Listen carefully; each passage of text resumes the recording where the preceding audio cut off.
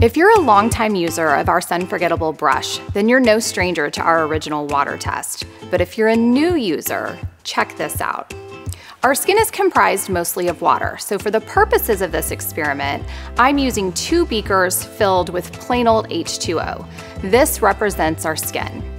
In the first beaker, I'm going to add an SPF powder that wasn't formulated with the same high integrity minerals and superior attributes as our Sunforgettable brush.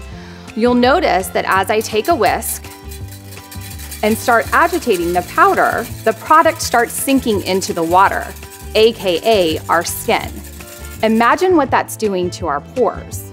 Now, watch what happens when I take our Sunforgettable brush and apply the powder into the second beaker of water. You notice that the minerals sit on top, and even with significant agitation, the minerals don't sink to the bottom. That's because our product is formulated with physical mineral SPF filters that sit on top of the skin and deflect the sun's harmful rays. In addition, watch what happens when I stick my finger into the other SPF powder and pull it out. Yuck.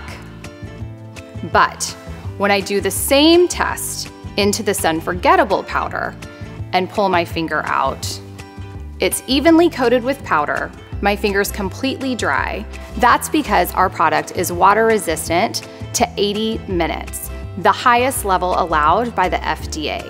So, which would you rather have on your skin? All physical, mineral, high protection SPF with 80 minutes water resistant, or this guy?